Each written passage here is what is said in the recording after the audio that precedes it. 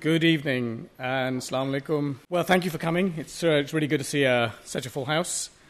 Welcome to this 2018 Ibn Rushd lecture.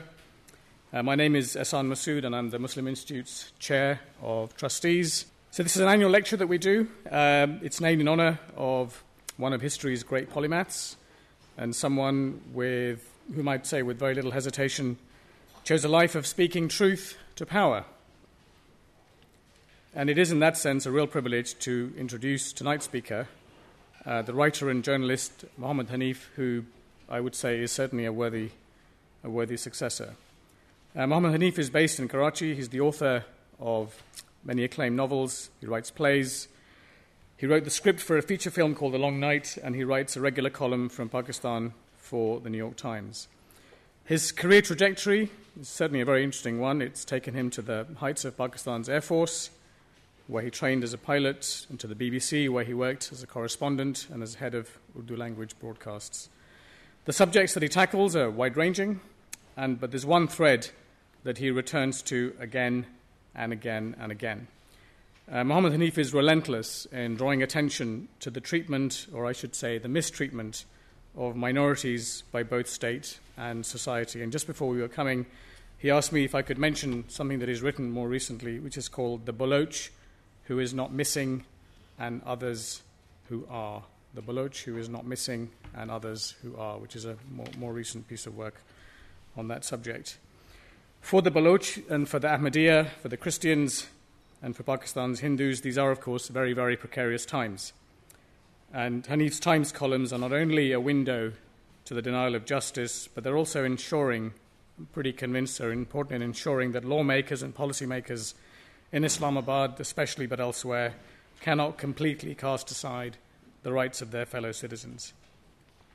His signature book, however, is of course a case of exploding mangoes, which was published a decade ago now. And as I sat down to write this short introduction, I noticed that the year we're in is the 30th anniversary of the plane crash that killed President Zia-ul-Haq, the strong man with the menacing smile, who ruled over Pakistan for more than a decade in the 70s and the 80s. And for those who lived through that era, the Zia years were the stuff of both tragedy and comedy.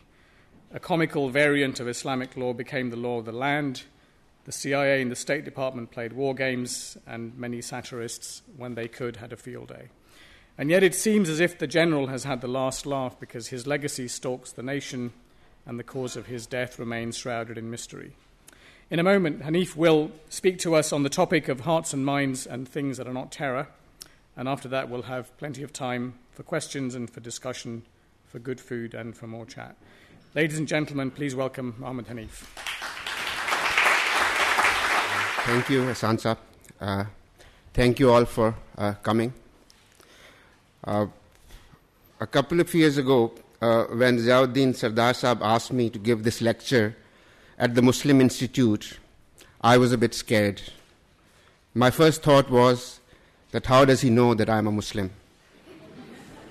I had barely met him, and we had probably had a drink, most probably an alcoholic drink, most probably a beer, which many Muslims believe is only 4.8 to 5% haram. I was puzzled. Then I thought maybe Muhammad in my name might have given him the idea. I confessed, like most beer-drinking Muslims, that I don't think I'm good enough Muslim to deserve this honor. I don't really have much to say to my fellow Muslims. Sardar reassured me immediately that the lecture had nothing to do with Islam, and they have had all kinds of speakers. I could talk about anything I wanted to. I still had my doubts. Why call something Muslim if it's not about Muslims or Islam?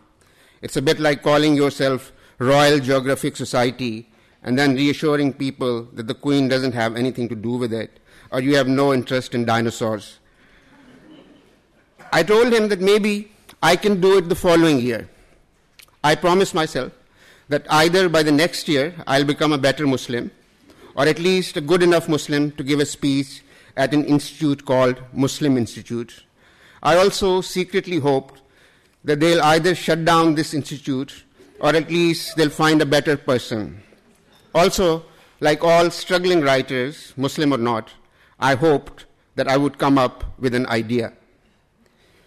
A friend in London found out about this impending lecture and wrote to me in Punjabi, Islam te hun eh waqt aa gaya, meaning that Islam has fallen on such bad times that people like you will give us lectures. Basically, to counter his negative image of me, I thought I'll share with you my brief struggle to become a better Muslim and some lovely times that I spent with the lovely men from Tablighi Jamaat. I'm sure many of you know Tablighi Jamaat is big in Pakistan. They are even bigger in Bangladesh. Millions attend their annual congregation. I'm told it's bigger than Hajj and way more fun. They are men who volunteer their time to preach Islam. Occasionally, when they can hustle visas, they go to other countries to preach to non-Muslims. Some of them have been spotted in the rainforests of Brazil and at least once in Castro's communist Cuba. But mostly they travel within the country and mostly preach to us. They really are lovely people. You might have seen them in groups with their sleeping bags and pots and pans, with their eyes down, going from city to city, talking in very, very polite terms, reminding us the purpose of our lives, and would it not be better if we spent some of our time contemplating Allah and reminding other Muslims to do the same. They are like Jehovah's Witnesses, but with much better food and shy, almost sexy smiles. I was a teenager, a cadet in Pakistan Air Force, and along with a bunch of friends, I was caught stealing oranges from an orchard. In military terms, the orchard was out of bound for us. Now, as you probably know, stealing is a serious offense in all the armed forces all around the world. I mean, carpet bombing your fellow citizens and putting live electric wire to a dissident's testicles are covered under standing operating procedures, but you steal a few oranges and you are in serious trouble. I guess it makes sense. You're being trained day and night to be the defender of the nation, and then it turns out that you are just a petty thief. You can't have that in armed forces. As a punishment, we were not allowed to go on summer holidays. In military terms, we were gated, while all the other trainee officers, the non-thieves, went home. The academy was deserted, and only a bunch of us orange thieves were kept on the campus. But this punishment posed a slight problem for the high command, as their summer vacation was also ruined. We needed to be fed and guarded, and the security around the orange orchard had to be enhanced because, criminals returning to the scene of crime and all that. Now, our adjutant, the man responsible for our punishment and our safety, was an exceptionally good Muslim and a very intelligent one too. You could say that he was a one-man Muslim institute. So he came up with what now they call an out-of-the-box solution. He took us from the academy and handed us over to Tablighi Jamaat people. Now look at the man's audacity. In one stroke, he came up with an innovative management solution and also scored some brownie points with Allah by sending us off to spread his message. I'm sure under the terms of our handover, he told the head of our Tablighi mission about our offense, but those pious men never ever mentioned that their new comrades were basically a bunch of thieves who had been caught. So we moved into a mosque with the mission. One of us wondered if this was punishment or a reward. We were now supposed to do Allah's work, but the government was still paying our salary. What more could a good Muslim ask for? We were supposed to go from house to house and shop to shop and talk to people about becoming a better Muslim. We were teenagers. We were drowning in our own hormones. We were supposed to keep our eyes down so that we would not get distracted by the women in the bazaar.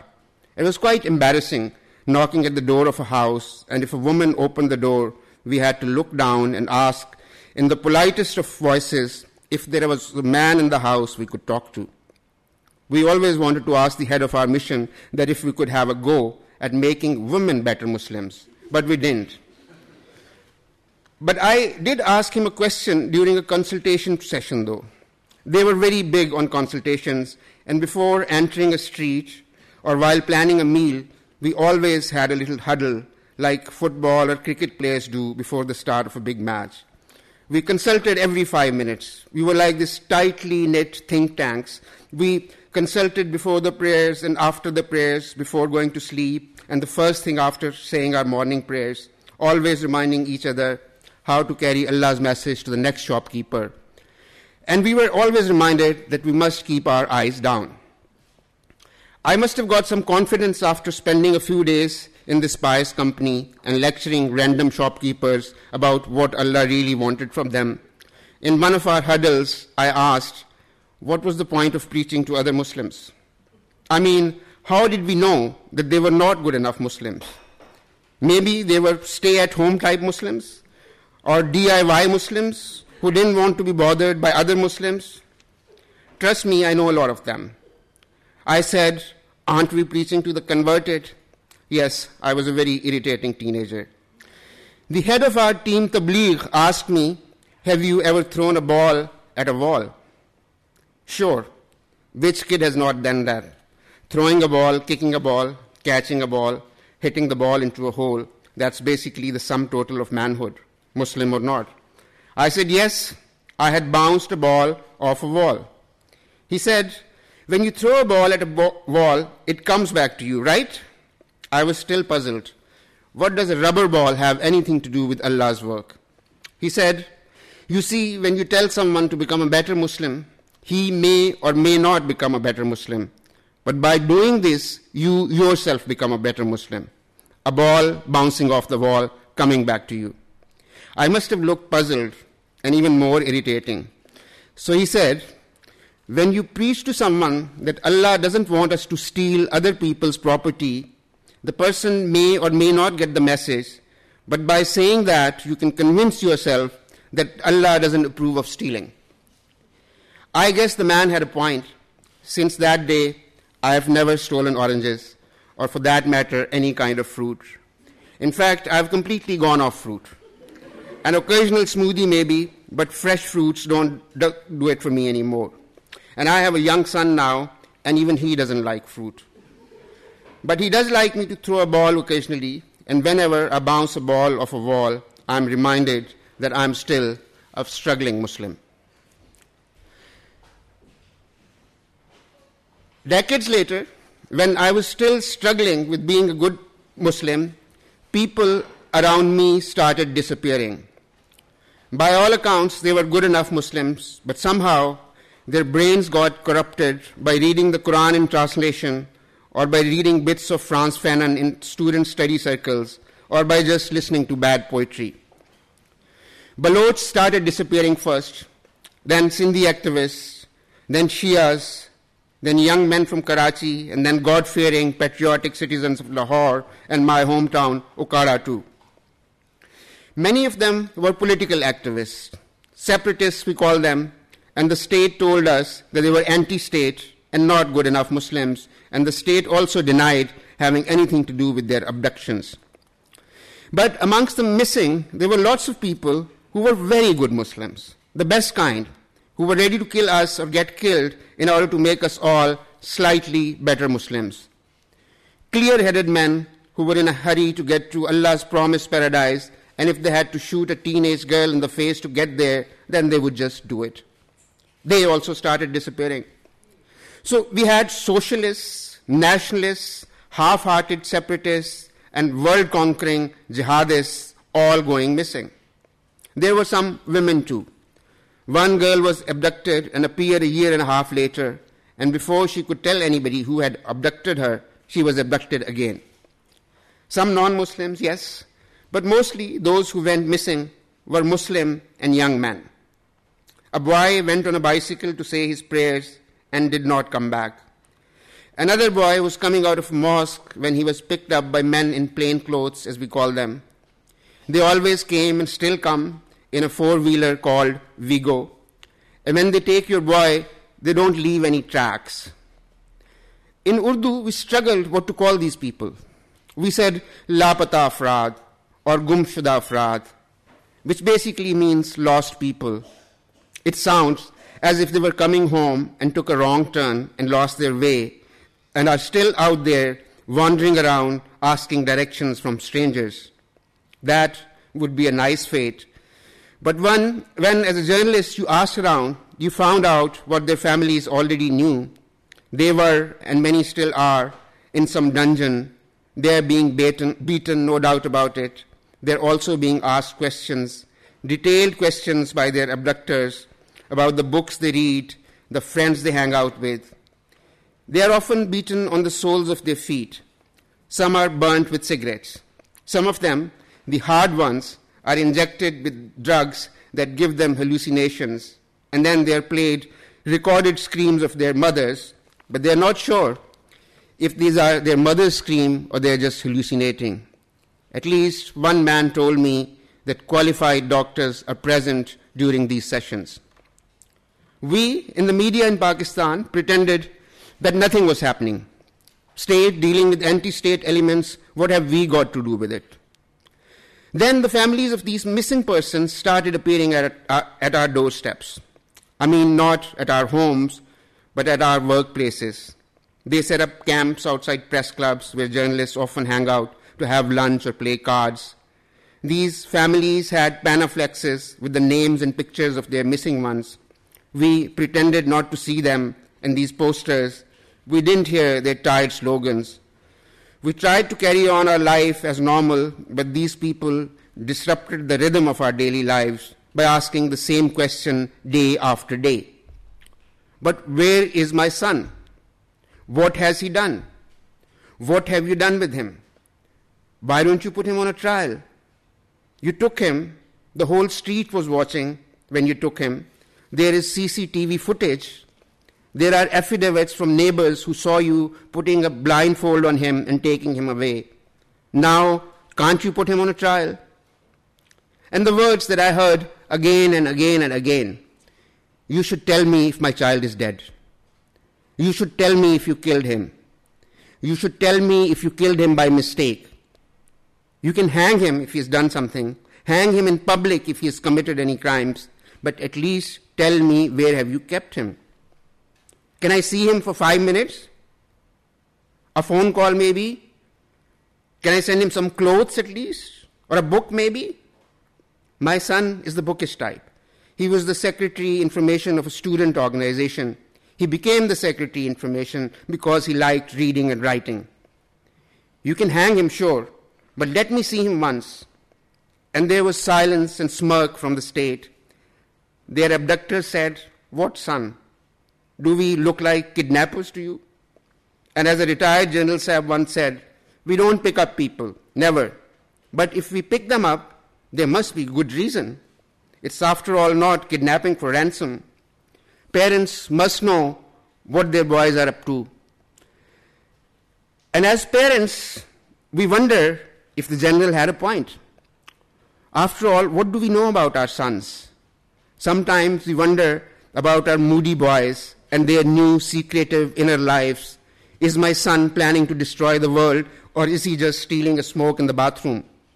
We also know that once we all wanted to destroy the world and remake it, or at least give it a nice makeover. But then we settled for a mid-level managerial job.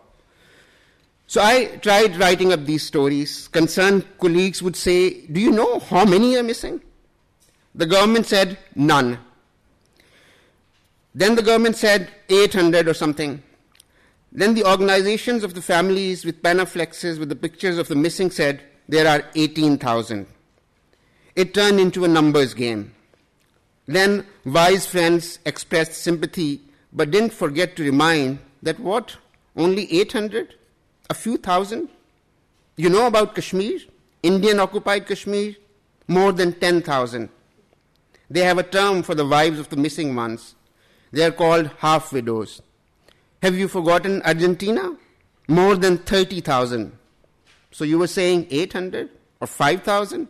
Surely not that bad. Only you couldn't give this logic to a half-mother, a half-father, a half-sister, or a half-brother. You couldn't really tell them that they were better off than those wretched people in Kashmir or Argentina. I came up with a little pamphlet with the stories of the families of these missing people. It didn't help them. It didn't help me. I came up with a guide for the families of missing people, telling them what to do if someone goes missing. It didn't help anybody.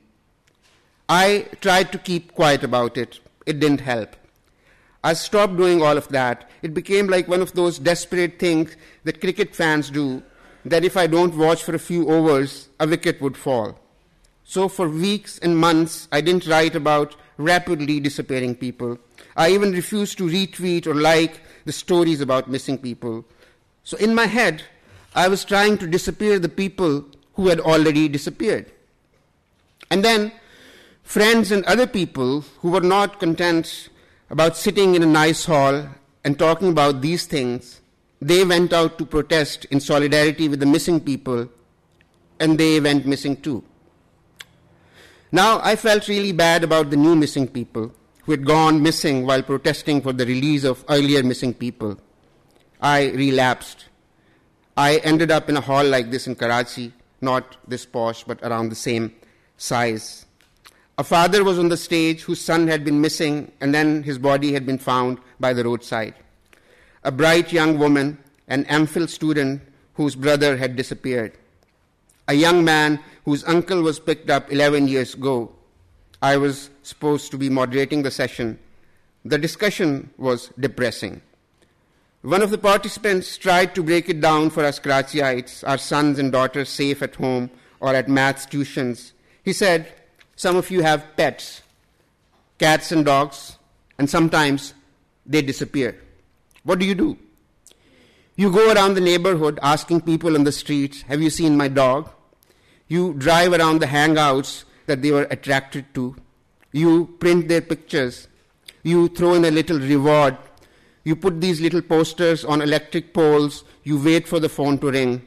Surely your cat or dog will return before the shadows start lengthening. Sure, he or she took a wrong turn and is somewhere frantically sniffing for a familiar smell. She is as frantic as you are.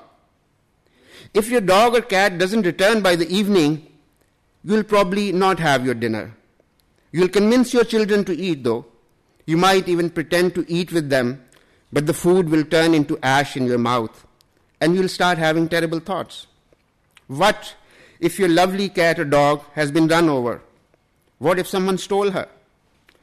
What if she will wander the streets the rest of her natural life and will never find her way back home? Now think about that cat person or dog person. That person is me, said the MPhil student, every single day for the last 4.5 years. When will the phone ring? When will somebody knock at my door? The MPhil student was deconstructing this for a well-heeled Karachi audience. And I could tell that the audience was getting extremely uncomfortable. Nice people with nice families don't like to contemplate that something bad could happen to their cat or dog. So while all this cat and dog story was going on, I saw that about half a dozen women appeared at the entrance to the Arts Council auditorium where we were talking. They were holding a large Panaflex with a picture of a man on it. Release Haji Razak, it said. Razak was a sub-editor at a Balochi language newspaper. He was not a revolutionary, not a troublemaker. He had done a very inventive Balochi translation of a book called The Evolution of Man. His friend said he wanted to be a writer, like many sub-editors do. So these women were just standing there at the entrance to the hall.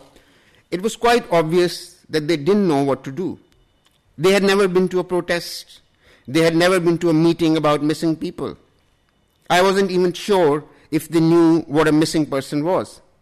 It was their brother and their father, Haji Razak, who had just gone to office to sub-edit news stories, and now they were holding a Panaflex with his picture on it. I didn't know how to start this conversation about their own missing person, who they didn't want to believe was missing.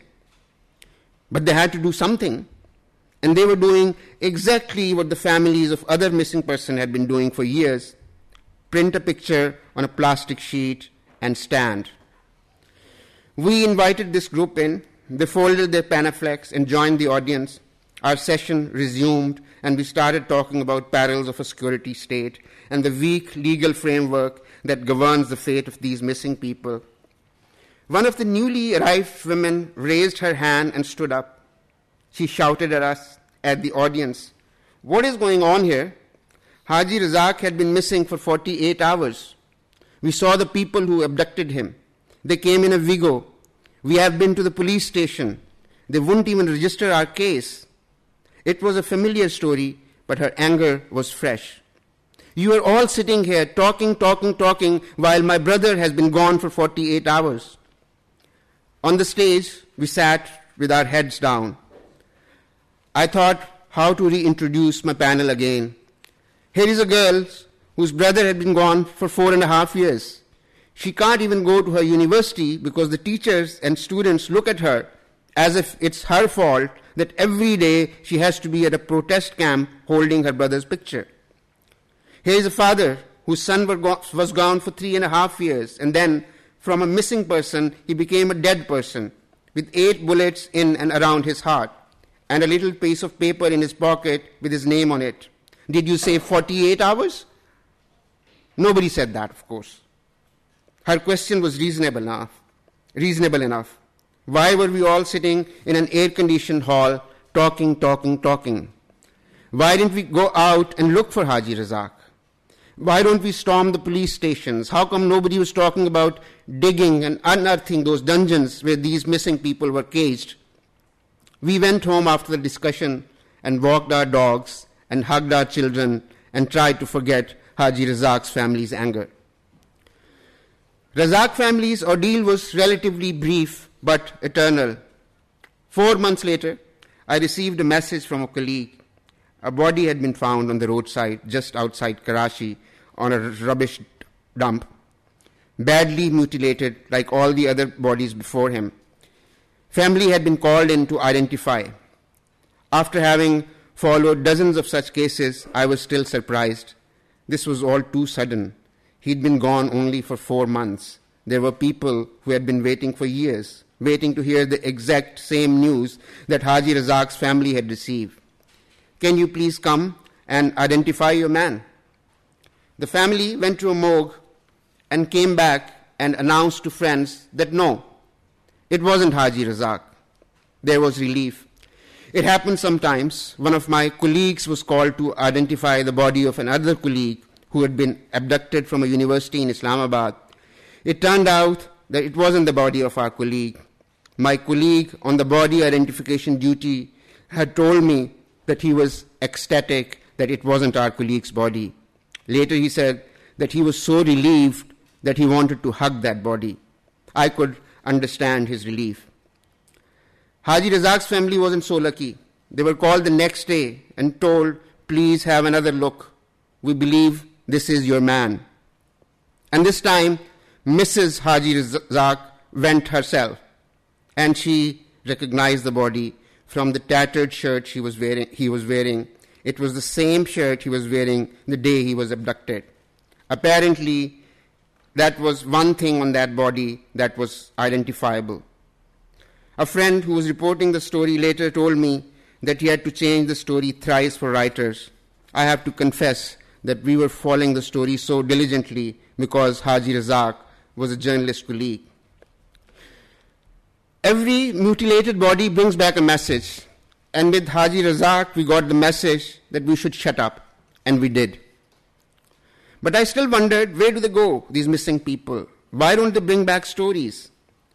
I talked to one former missing person who was lucky. He had been dumped on the roadside, tortured but alive, bruised but grateful. Our conversation didn't last more than a minute. He said, what has happened to me has happened. And I fear that if I talk about it, and even if you don't mention my name, it will happen again. Once in a lifetime is enough, never again. So we stayed silent, but there were more and more young men who were missing, and their families were talking, and nobody was listening to them. No news channels ran breaking stories, no political parties mentioned it in their rallies. Even citizens, good-hearted citizens, look away when they saw a bunch of women and men with panaflexes. There is a private university in Lahore, Pakistan. By all standards, It's a center of excellence. Its faculty is full of people who have earned their degrees at Ivy League universities or some of the best universities here in the UK. Historians, lawyers, anthropologists, philosophers. The students are the brightest in Pakistan and mostly come from well-off families. It's the best liberal arts education that money can buy in Pakistan. The university is owned and run by some of the richest and most well-connected men and women in Pakistan. This university invited the members of the families of the missing people. They were finally relieved to find an audience. The day before the event, 2 men in suits claiming to be from an intelligence agency walked into the dean's office and said, "No, you can't have this event." I don't know if any of the lawyers or historians at the university asked these men in suits that under what law can you stop a citizen from talking to other citizens at the campus of a private university. The event was cancelled. Sabine ran a tiny art center in Karachi, probably the exact opposite of the Grand University in Lahore. If you get more than 80 people in the hall, you have to practically sit in each other's laps. She said, "What the hell? I shall have the same event here." Her logic was simple. We are so small, who will bother with us? 80 people sitting in a room, listening to the misery of our other fellow citizen. What can go wrong? And for about an hour and a half, she was right. The family members of the missing people came, the old man with the missing but now dead son, the MPhil student looking for her brother for 4.5 years, a young woman searching for her father. The event was a success. Nobody shouted. The audience and the speakers were all polite to each other. After finishing the event, Sabine was driving home when she was shot dead. The highest authorities in the land investigated and found her alleged killer and convinced the courts and the media that Sabine's death had nothing to do with the silly little event about the missing people. So why was she killed? We were told, the usual. She had short hair. She had been drawing hearts and roses in public places on the Valentine's Day. Basically, she was killed for being not a good enough Muslim. Within days, her picture was added to pamphlets carried by the families of the missing people. Some of her friends resented that picture. They blamed the families of the missing people for having used her for their own purpose. As you would expect, there was a long silence after that. If you can be killed for being in the same room with people demanding the return of their abducted sons, then what was the point of talking about such stuff? But occasionally people talked in hushed voices at dinner parties. At a dinner party, a government official put his arm around my shoulder and took me into a corner and said he appreciated all the work that I had done about missing people and said he was also working on the same issue. My first instinct was to tell him that it was all in the past. I had moved on. I was a struggling novelist and had no interest in missing people or their families. I also thought, when you end up at a party with a government official who claims to be doing what you have been trying not to do for a while, surely you are at the wrong party. How did you get here? How do you know these people? Are you sharing canopies with a torturer? Maybe they don't administer the torture themselves. They don't take live wires to someone's testicles. But sure, they approve of it. They look away, they hold their nose, and don't talk about it at dinner parties. They put an arm around your shoulder and take you into a corner and want to compare notes. He said, "There is one problem with what you have written." What is this, I wondered. A dinner party interrogation. He asked me, how do I know that these people that I keep calling missing people, how do I know that they are alive? What if they are dead? They are still missing as far as their families are concerned. Why doesn't someone tell their families and put them out of their misery? Because I knew families where young children were told that daddy was away on business year after year, year after year. Definitely he will come for your next birthday. And one 5-year-old asked that if daddy is away on business, why do we have so many pictures of him around the house? Or a mother with Alzheimer's was told that her son had gone abroad. Didn't she remember? He only called last week. And there are daughters who've grown up while daddy was away on business and are getting married now. And there are 40 guests in the house the night before the wedding, all huddled together, all crying. How are you supposed to behave like a bride when your father is in some dungeon and the house is full of his pictures and posters demanding his release? People tend to forget when you're dead. Time heals, a gravestone, a picture with a garland around it. It doesn't matter if you died young or you died during a torture session. Even if you're found on a roadside with 16 bullets in your body and cigarette burn marks on your back and a little slip of paper in your pocket with your name and address on it, we have some thoughtful torturers. They don't want your tortured bodies to rot on the roadside. Why not put them out of their misery? I asked the man with his arm around my shoulder. He looked at me as if I was being too naive for my age and my experience, as if I was asking him to reveal the secret location of our nuclear assets or something. What would be the point then, he said. I remember then that I had asked the same question from a father whose son had been missing for 4.5 years. I didn't have the heart to look at his face and ask him how did he know that his son wasn't just dead. So I kept looking down and kept scribbling in my notebook like responsible reporters are supposed to do. I asked him if he had ever heard about him. Had anybody seen him? I couldn't bring myself to ask how did he know his son was alive. Has anybody brought any news? Have there been any sightings? He shared 2 pieces of evidence with me. Once, a lucky missing person returned home and brought a button from my son's shirt, he said. His missing son had taken off a button from his shirt and given it to his fellow inmate and told him that if he ever gets out, he should give this button to his family. This was the old man's proof, a button from his son's shirt. This button kept him alive. And another time, someone else came back and said he had heard him call the azan in his cell. They were all in solitary confinements, and at the prayer time, they would call the azan, to call for prayers, and they would take turns doing it, 5 times a day. Now, even their abductors and their designated torturers were good enough Muslims, so they couldn't stop them. What kind of Muslim can stop other Muslims from calling the azan? But after finishing the azan, after saying the last Allahu Akbar, they would go on and add their name, like a ghazal poet using his name in the last verse of the ghazal. Now people living in their solitary cells knew each other's names, even though they never saw each other. This was clever of them.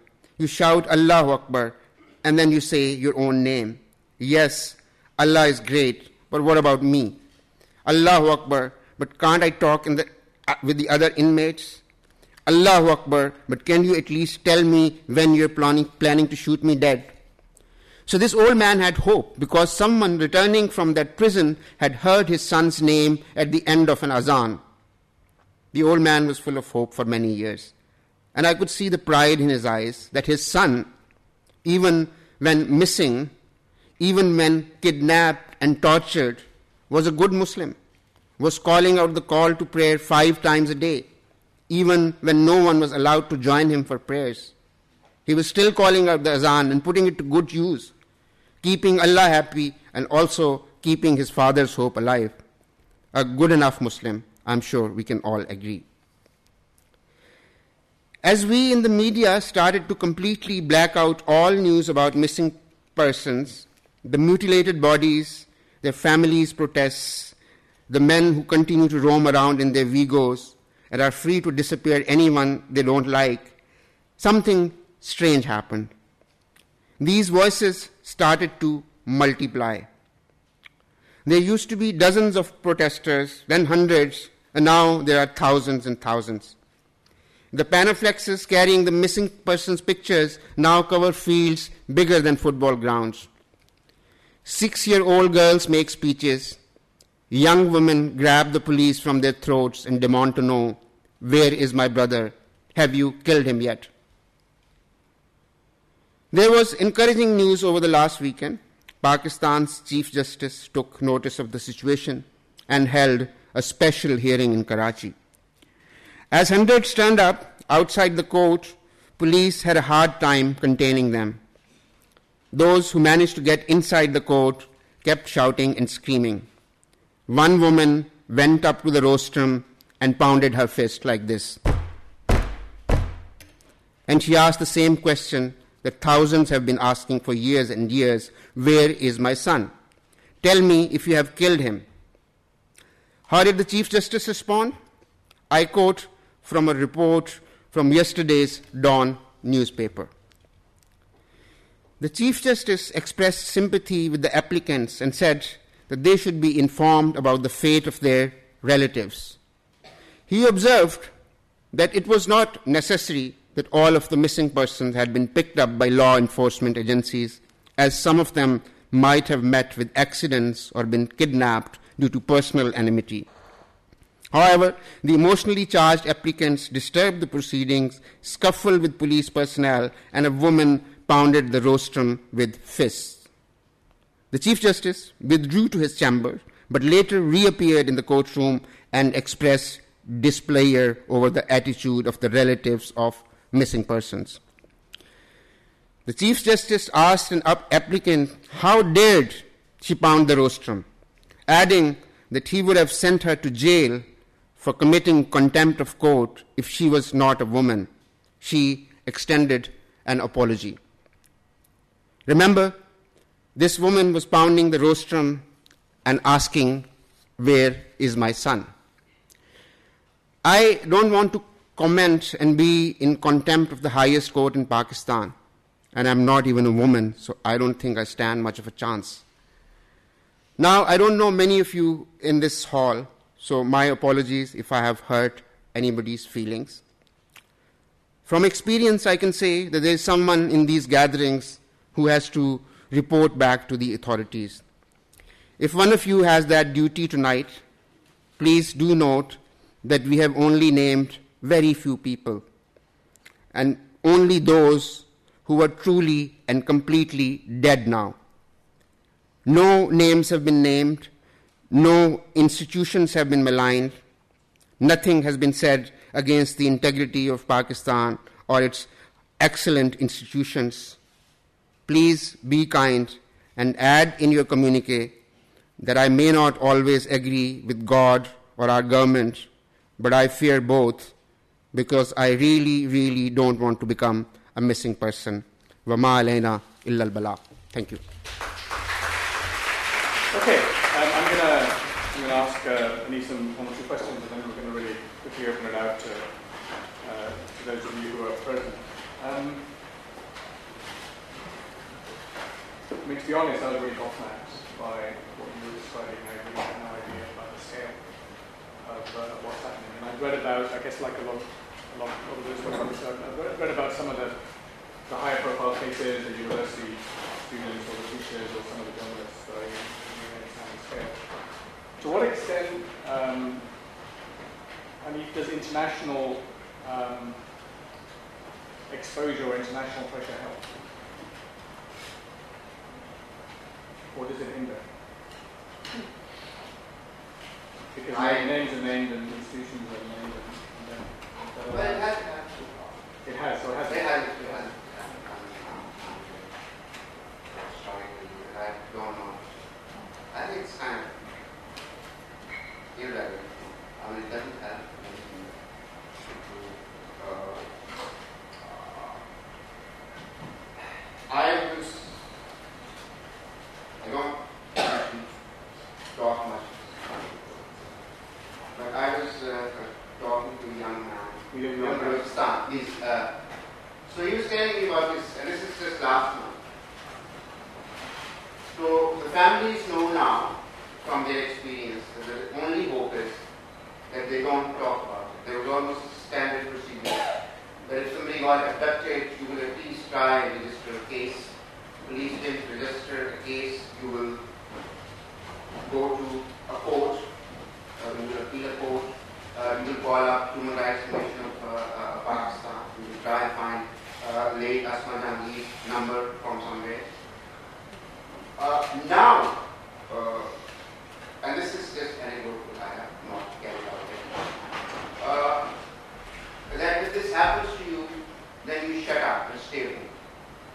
you don't report anywhere, and the chances are that you might get the person back. And a couple of people have had this happen experience.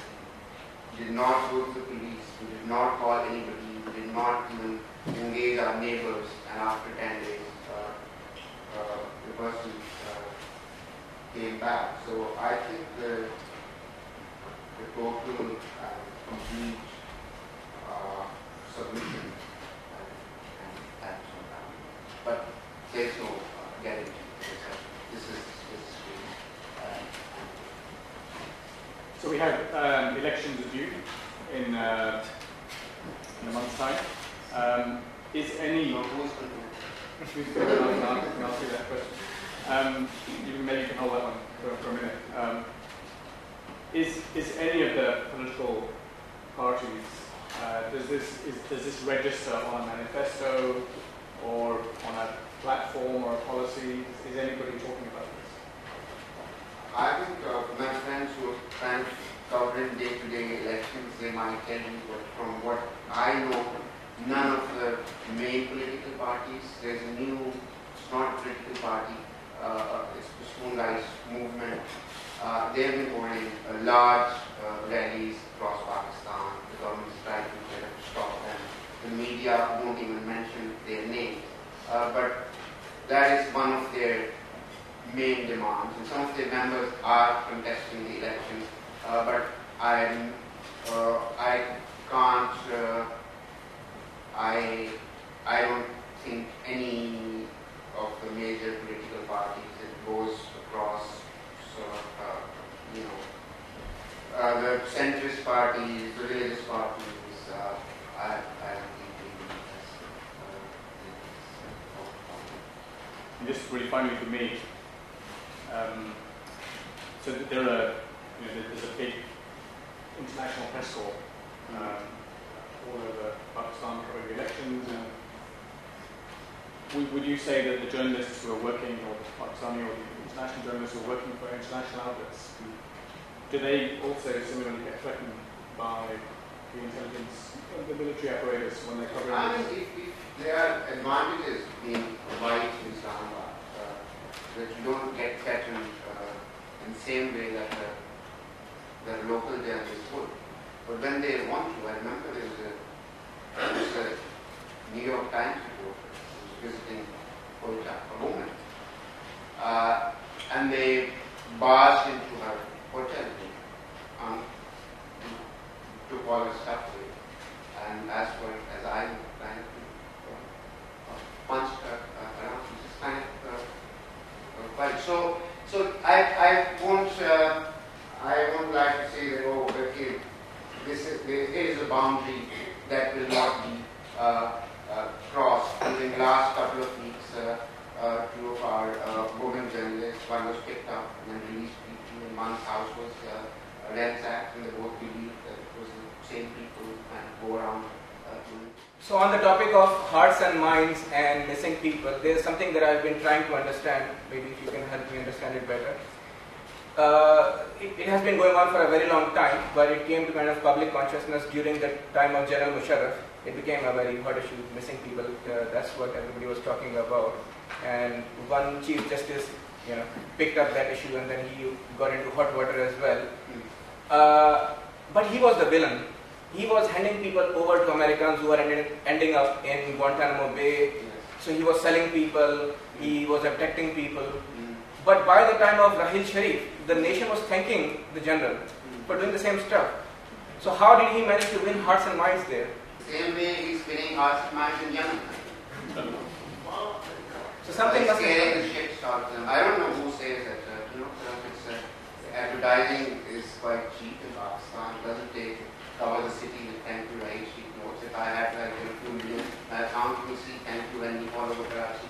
It's easily done. I mean, I don't know which where he won. I mean, maybe he did, but I have no evidence. I lived under his regime, so I've seen all those thank you Rahil posters. But it's like me writing kind of my mail over and over again and thinking, oh look how popular I am. That's like sending bouquets to yourself. I mean, people do that. We have all kinds of working.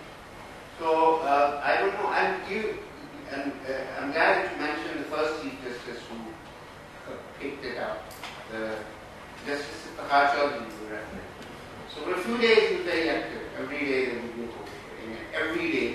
That's when the families were also active. Maybe if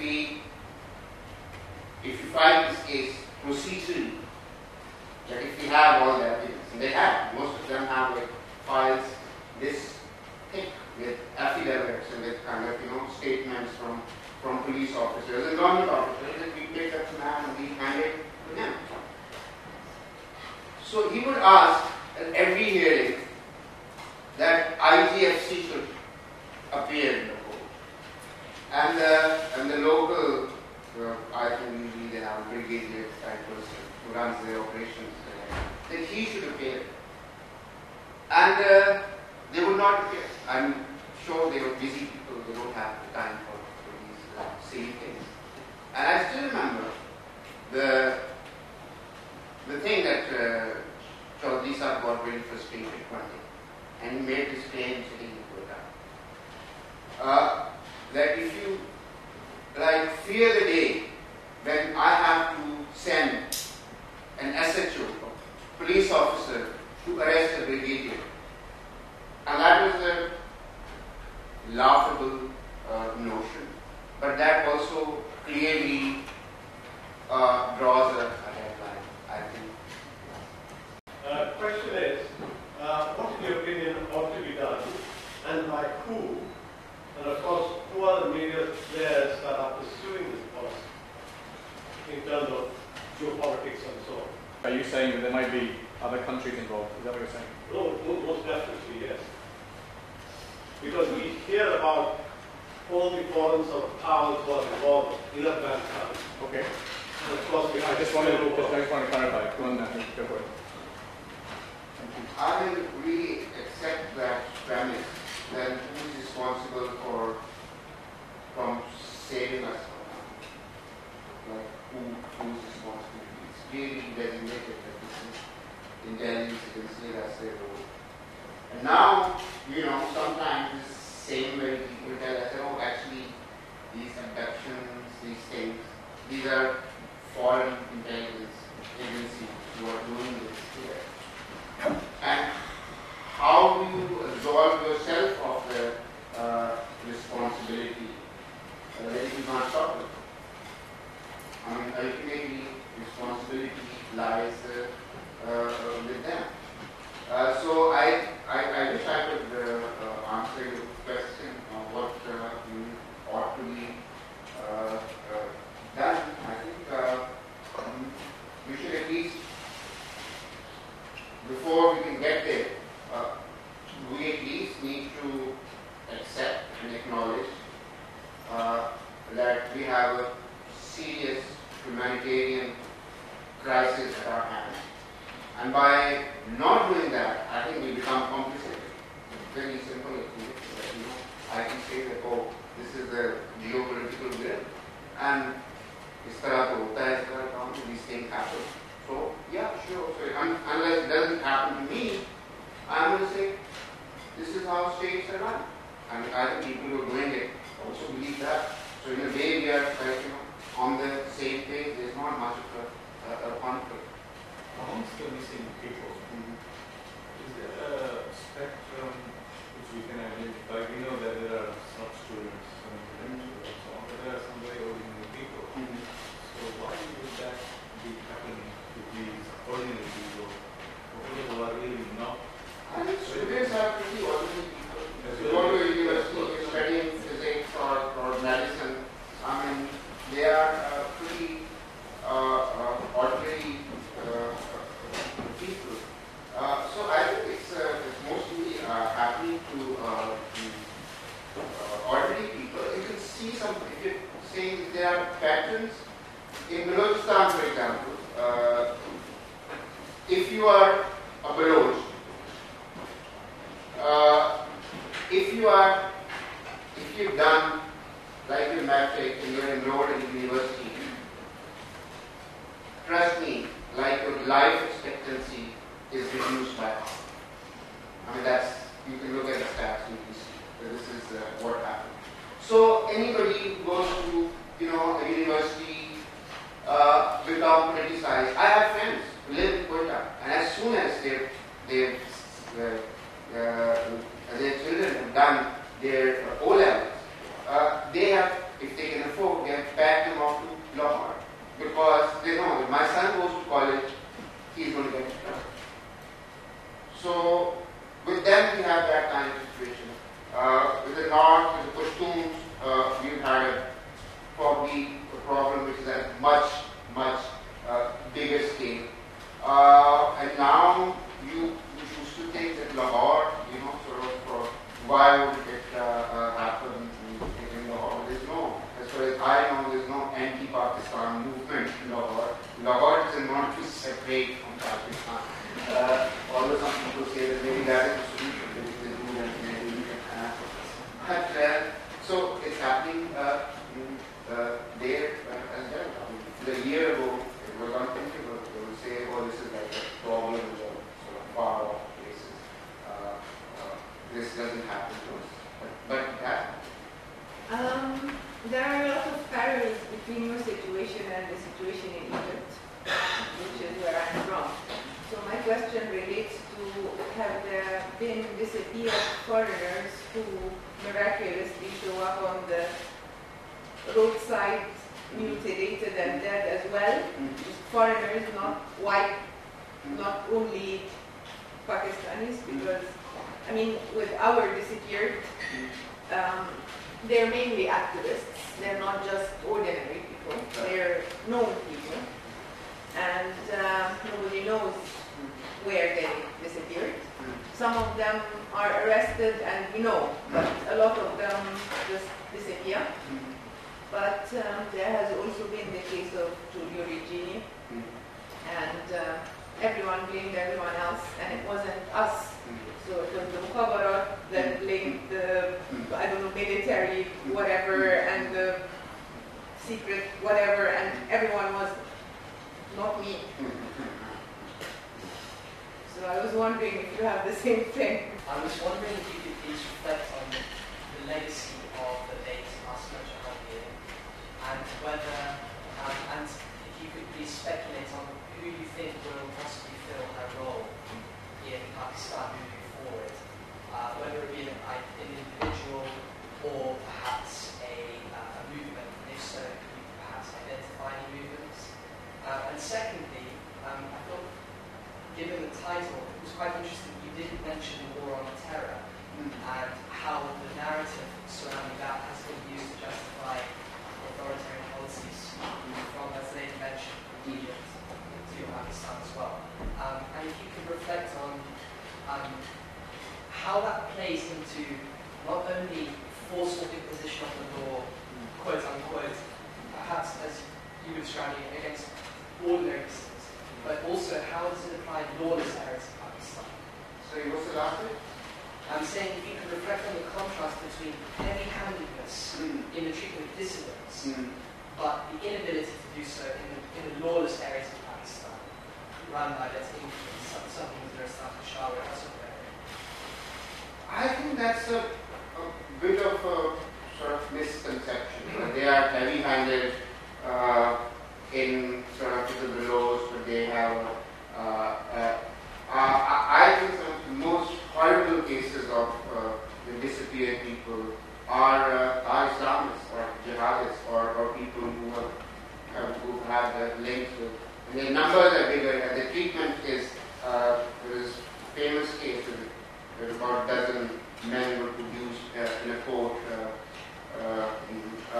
in Islamabad, and their families saw that they were being injected with some horrible stuff. They were living, but their bodies were decaying. They were all Islamic. So I think we, or so-called liberals, tend to believe that if you are progressive or if you are nationalist, then the state treats you really badly. But if you are, sort of, and they do might have their favorites, but they keep changing. I mean, they might like somebody, 5 years ago, where is that person? We used to say, well, Maulana Fazlullah, the guy who's just here, that, he is, but where is now? And, so I think that's a bit of a misconception, and that's Cartoon bias. I think that is reflected into that. Asma Jandi was like, sort of one person, as I said, like most people when their family members went missing, they knew that there was not very many places where they would go because newspaper would not know the story. The police wouldn't register their case, the court wouldn't clear their case, so they knew that there was one person who they could go to. And she was just probably the only person who spoke up about it, who spoke sort of openly and fearlessly about this. And I don't know in my heart, I don't think any individual can replace her.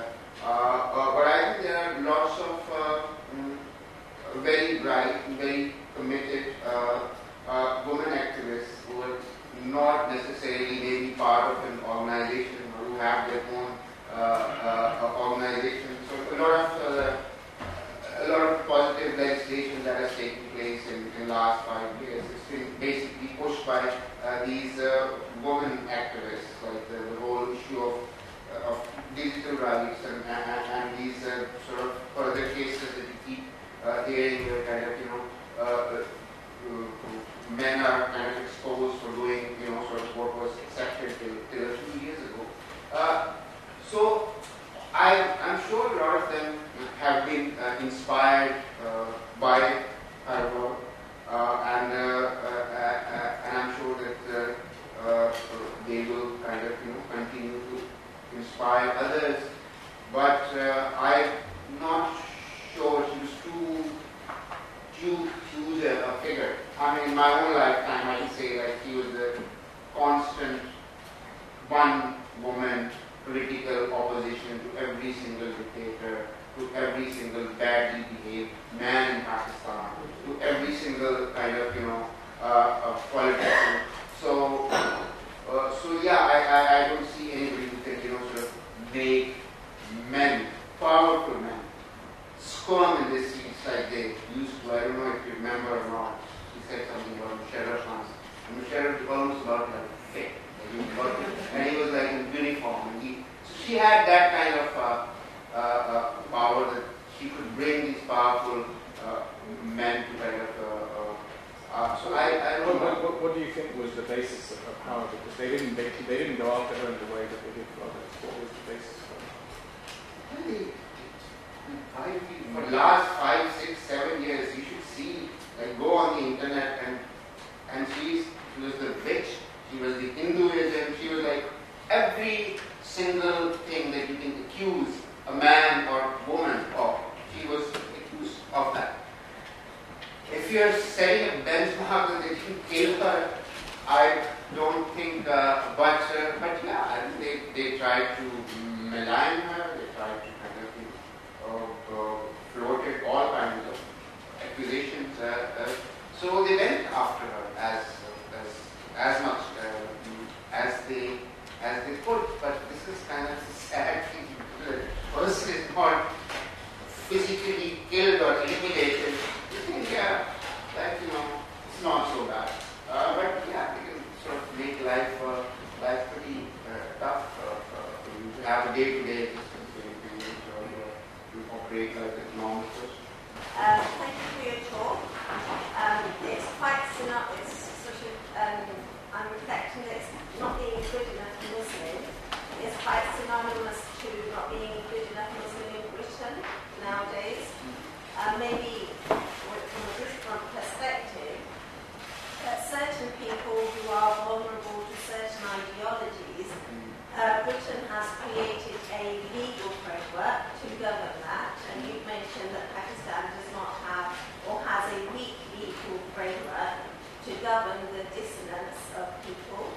Can, for example, in Britain, the Prevent program helps people who are on the verge of or vulnerable to certain ideologies, helps them to reorient and reintegrate them into the British narrative or British values.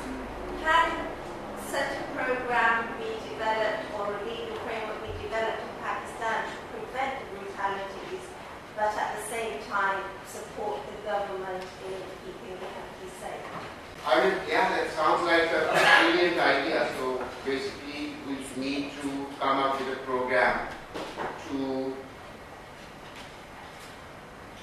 tell the state or some of its institutions to behave, not behave like thugs. I don't know if there are programs that exist that can, where certain institutions will give up their power, just because we ask them politely to please don't kidnap our sons. I'm sure that's what people want to tell them. Or at least if they've done something, take them, put them in prison, let's go to a trial, and ask for a guarantee that my son is kind of involved, but we haven't reached that stage. So we do need that program, but we need it for the state right now, not for One comment that you mentioned when the Chief Justice was looking at these cases, he mentioned that this could be many different forces. It could be, for instance, criminal gangs or Taliban or the state. And I'm sure the people that you're interacting with, the families, they have these questions as well. They want to know who's behind what's happening. Are there, in your experience, are there any answers to that? Are there any signatures? Are there any ways to tell what kind of entity is behind a missing person? What are the initials of Muslim institutions? That one.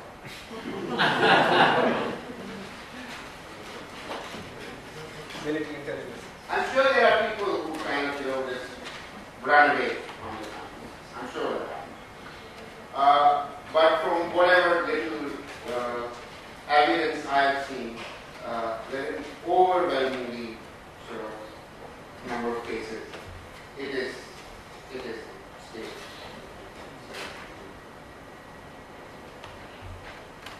Yeah.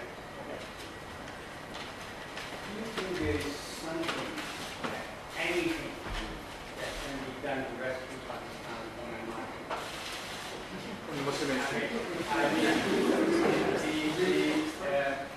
Otherwise there is no hope in a sense, because how do you, at least in Argentina, they did stand up. They did stand up to the situation was even worse than in Pakistan, and it was transformed. But in Pakistan, it seems to change whether you are military or democracy, and as you said, media doesn't say anything. Courts are sold out.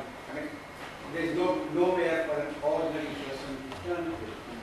Right? So the state is not so much the state, it's a state. And for the future of Pakistan, and for the sanity of all of us, there ought to be something that we can do to rescue Pakistan from this incredibly wretched army that's totally out of place. Where's the hurt? We love our army, we go to strong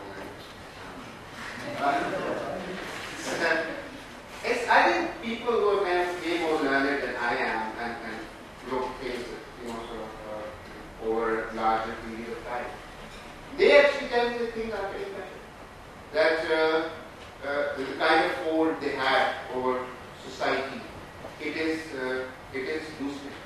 So if you have 100 people protesting, 4 years ago, now we have 14,000 or 15,000. And yes, I think some of the civilians are implicit. The media, for example, doesn't give the coverage. That doesn't mean that people don't know about it. So, in a way, the people who ban for they think that their hold is actually loosening with the passage of time and the way this election is kind of unfolding. But surely it's a messy, long-term kind of, and we can only hope that maybe our children will not be having this discussion in 20 years' time, and they will be talking about it. You mentioned the example in Twitter of how people after they finish school levels are becoming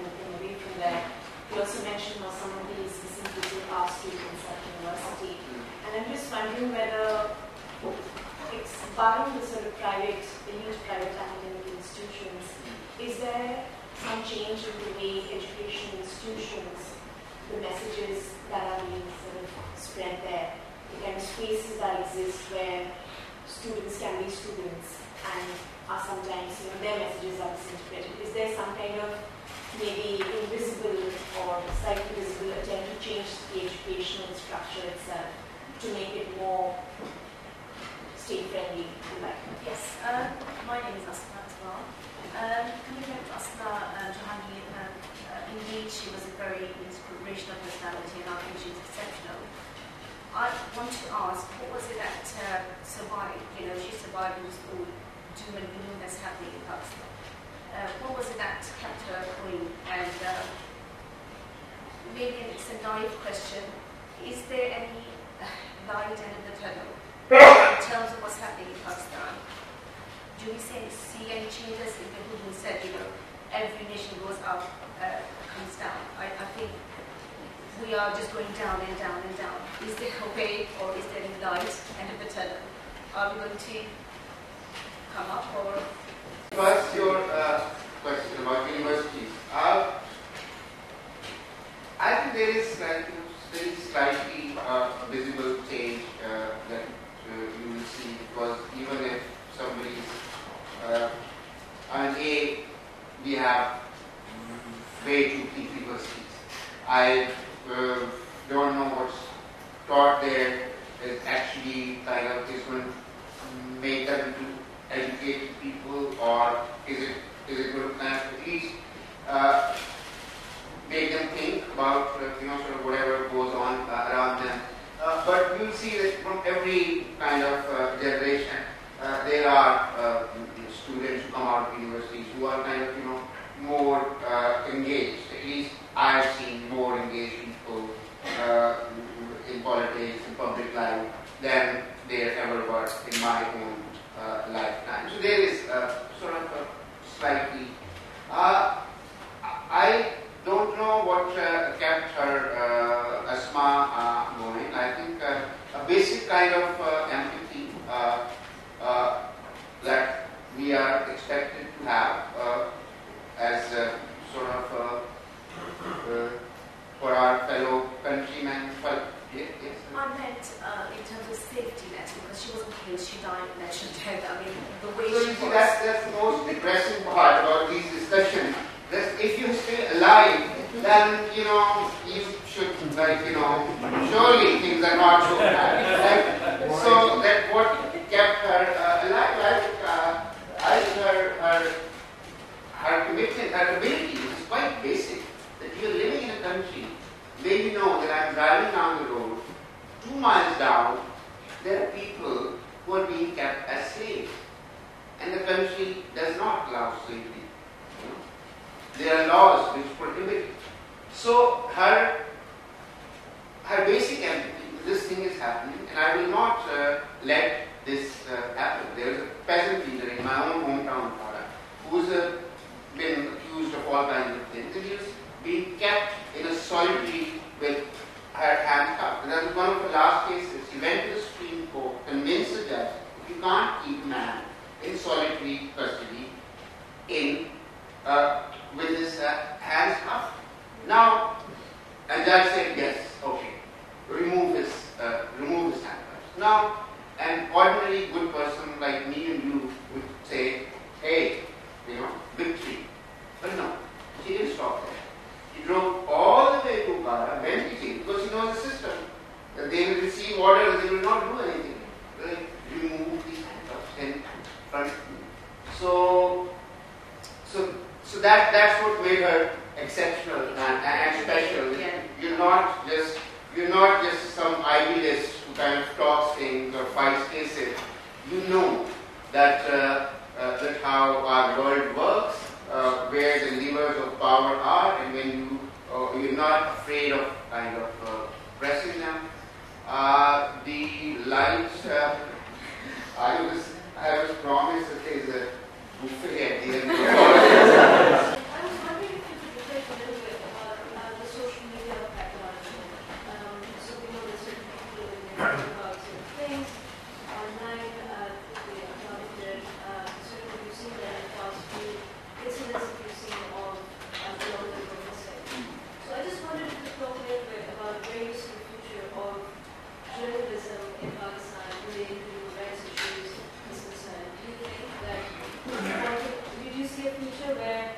those things can only be celebrated outside of Pakistan?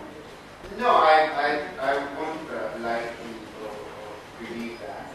I think kind of we're upset with these social media people or these bloggers because it has the potential to kind of connect people. And Pakistan has always had this amazing quality that it has always had a certain amount of chaos.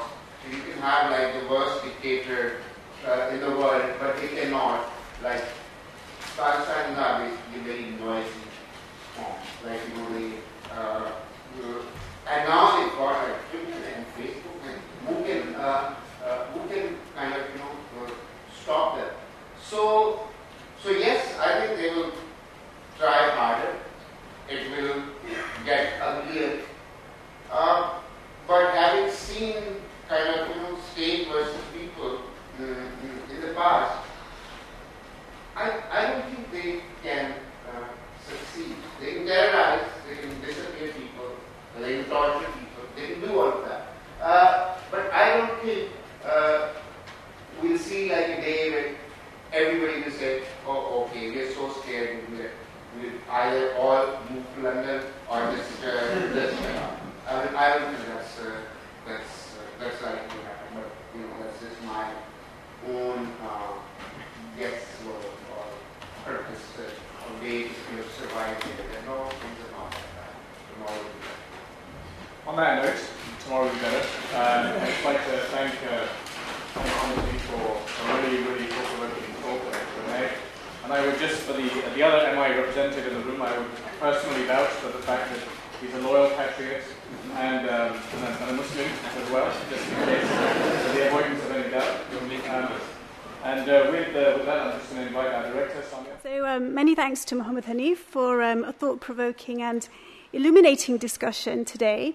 Thank you also to Ehsan for chairing the event, to my colleague Misha, who's outside preparing the food, for all her tireless work, and to all of you here for your perceptive questions and comments. We're so used to hearing about Pakistan's contested role in the war against terror, and what we have been privy to this evening is a valuable insight into the reality and complexity of geopolitical machinations and their impact of everyone connected to the lives of everyone connected to the project that is Pakistan. So as I said, in a moment we will retire to a buffet supper prepared by the renowned Pakistani caterer Sapna, during which I hope we can continue the conversations we've been having up until now. Before we do, I'd like to close by saying a few words about the Muslim Institute. So we're a fellowship society of thinkers promoting and supporting the growth of knowledge, creativity and open debate within Muslim communities and beyond. Our aim is to celebrate diversity and plurality of thought and to provide a forum for critical thought and the sharing of ideas. So how do we do this? We do this through our events, such as tonight's annual Ibn Rushd lecture. In the past, our lectures have addressed topics as varied as multiculturalism in an age of Brexit and Trump, which was delivered last year by Lord Bhikkhu Parekh, and Between Ghazali and Ibn Rushd, Ethics, Reason and Humility, which was delivered by Professor Ibrahim Musa. We also publish Critical Muslim. You can see some copies on the table there. A quarterly edited volume of essays and reflections. So do have a look at our current issue, Gastronomy. Highlights include halal food, from organic farms to fried chicken shops, and the cultural significance of traditional cuisine from Azerbaijan to Baghdad to Nigeria. And we'll be launching our upcoming issue, Beauty, next week at the Bradford Literature Festival, so do look out for that too. We have an annual winter gathering. This year it takes place on the 16th to the 18th of November, and we'll explore the theme Futures, looking at the endless possibilities and challenges that will impact the Muslim world and our understanding of Islam in the light of technological advance, climate change, and transformations to the way in which we live our lives. So why is the work that we do relevant? So I've been involved with the Muslim Institute for 7 years now, most recently as director. And what I've seen is the dissemination of those ideas we discuss at our events permeating into wider society. I've tangibly seen a shift in attitudes towards plurality and critical thinking in our understanding of Islam and the Muslim world.